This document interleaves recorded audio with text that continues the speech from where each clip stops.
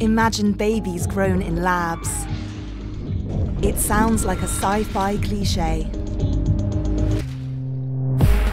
But a groundbreaking team of experts across Europe are hoping to build the world's first clinically approved artificial womb in order to save the lives of babies born prematurely. With nearly 1 million dying every year, the race is on. Time is really of the essence because we quickly have to provide the infant with oxygen.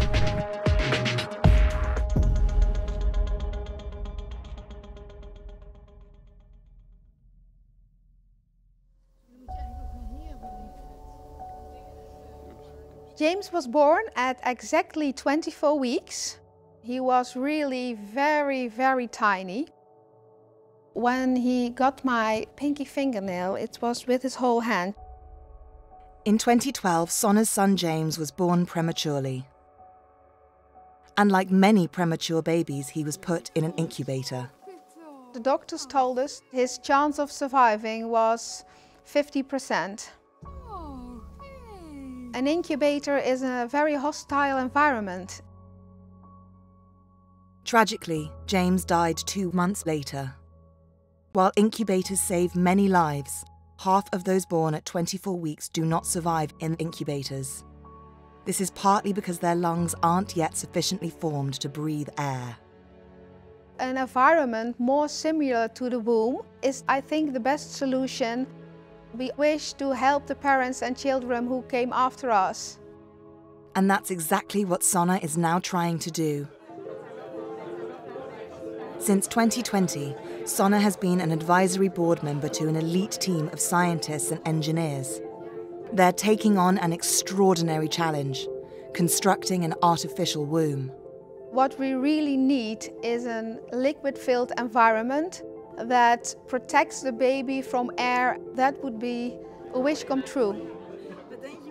Welcome, and I think we can start the program according to the agenda, which is now on the... Professor Frans van der Vosse leads the team hoping to make that wish a reality. The part of our work package is to find alternatives for the birth procedure. Coordinated by the Eindhoven University of Technology in the Netherlands, the approach is innovative. It's as much mathematical as medical.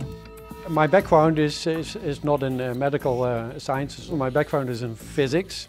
How does our oxygenator work? The 29-strong team includes global experts in computational modelling and industrial design, as well as pregnancy and childbirth. The main challenge here is that the liquid-filled chambers layer is not conductive. In this unique group, each collaborator has different skills. They are united by the goal of designing and building a womb that replicates the conditions inside a real one. Good modelling is the key to success here. We predict the weather by making a model of the stratosphere by using mathematical models. We want to predict what will happen, in this case for the cardiovascular system of the baby inside the womb of the mother. Other projects in this field are testing by placing baby animals, such as lambs, in bags of liquid. But this EU-funded team is using a very different beast: silicone rubber. We can hopefully postpone animal experiments for a while by making mannequins that help us to mimic and simulate, like a flight simulator, what is happening in the system. Juliette von Haren is in charge of designing the mannequins.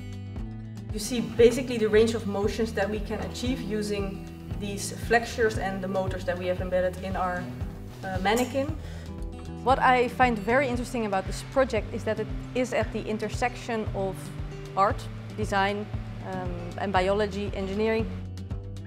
One of the big challenges of this project is finding a way to safely transfer the fetus from the mother to the artificial womb.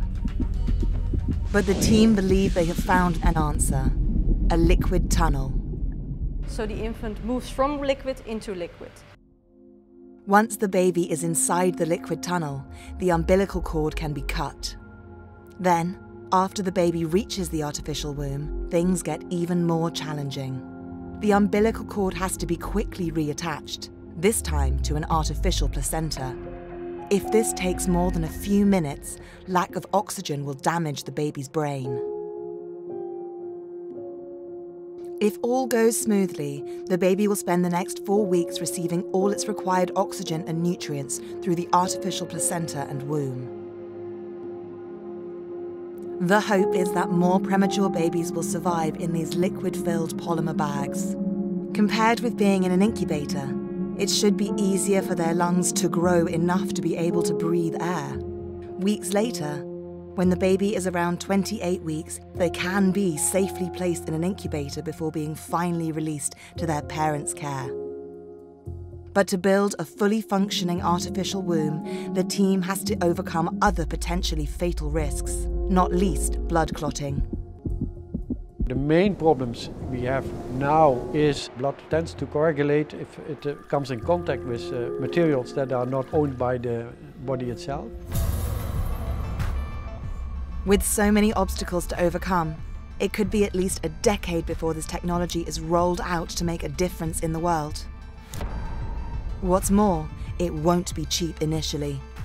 And what about dystopian fears of opening the door to growing babies entirely outside the human womb?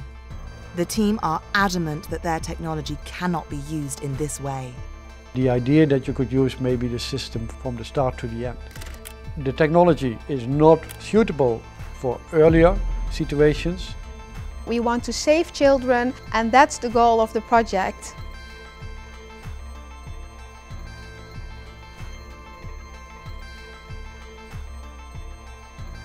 Hello, I'm Tom Standage, Deputy Editor at The Economist. If you'd like to learn more about this topic, click on the link opposite. And if you'd like to watch more of our Now and Next series, click on the other link.